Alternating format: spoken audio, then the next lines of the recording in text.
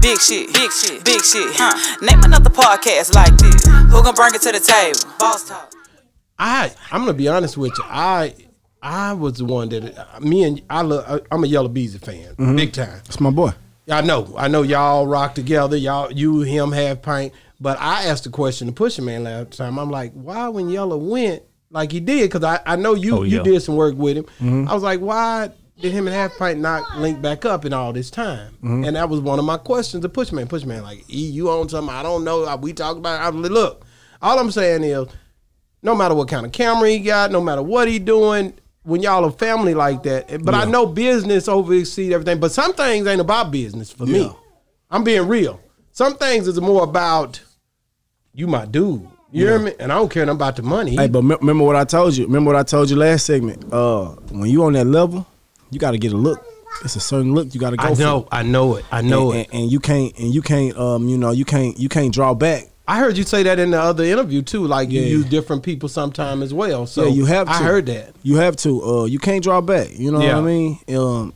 At that time, I personally know what was going on with that situation. Oh, I know you because y'all like this. Yeah, all three. It was more so. It was more so just the look that he needed at the time. Like they was trying to go. You know, the cameras PINT got. You know, they covered the ground here. Yeah. And it's a big ground here, but when you're looking at that industry, man, them folks walking around with reds. Daily. Yeah.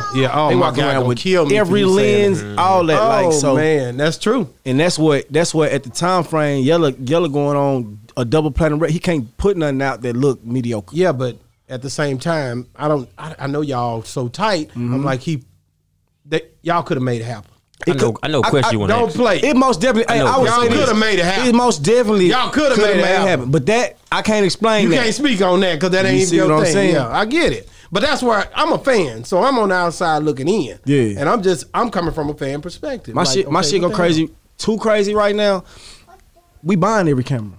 That's what I'm talking about. That's what he was going to say. He wanted to figure out why Yella ain't buy the cameras for y'all. That's what I'm talking about. I can't answer that. I understand you can answer, but those are the tough questions that come up on here. Like, what I'm on the outside. Y'all just watch. Y'all just looking. Yeah, I'm for like, sure. What the hell? Okay, he supposed to go. You know, because every time that first phase with Trapping Design and all that, this a Half PINT film. Boom, every time.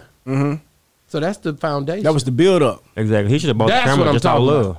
That's what I'm talking about. Even if y'all didn't shoot the video, he should have bought the camera just out of love. I don't trust. Wait a minute. You hear that shit? No, see, I don't trust that. Look, Boss Talk 101. They feel like you should have bought PINT the goddamn camera, Yellow. No, but see.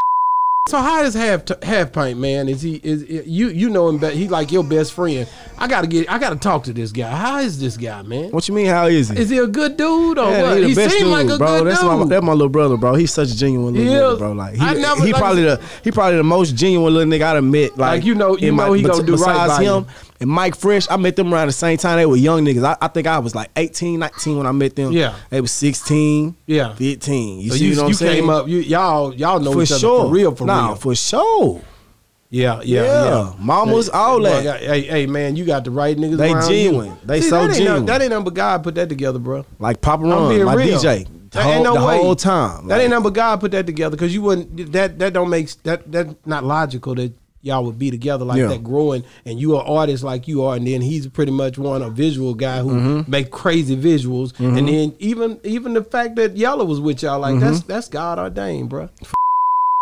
Everybody now, if it's an artist, they've been brought in by like one of the bigger dogs, but as far as like all of the main folks, been there since 2008. Wow, that's love, bro. So we all done grown, fought each other, all that. Like it ain't number love where we. Was Yella top off or no? No, Yella wasn't never top off, but Yella been around. Yella been around enough to be top off. Yeah. So, oh no, you and him been rocking for a long time. Erica was top off for sure. Yeah. So when something like that happened and one of y'all break, y'all pretty much got the olive branch to go on and do. You for sure. You a boss. Okay. This Boss Talk Radio. Hey, that's what we build over there. We want to build. We want to build bosses, bro. Because I'm gonna be honest with people. When they see that from the outside looking in, here I go again. You thinking, how could this artist be on this and then do this and then then forget about the path that they came through? What I learned, but you said something earlier that was heavy. What I learned was to be attached to somebody else's legacy too. Like outside of your own, you want to be a part of somebody else's legacy. Like that's what make your name so much more concrete in the ground. You see what I'm saying? Like I heard you talking about Yella Trapping Design. Like I recorded that.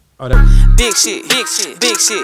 Name another podcast like this. Who gon' bring it to the table? Boss talk. Who your girlfriend favorite? Boss talk. We gon' do it how you want it. Boss talk. Yeah, everybody on it. Boss talk. It's a unique hustle.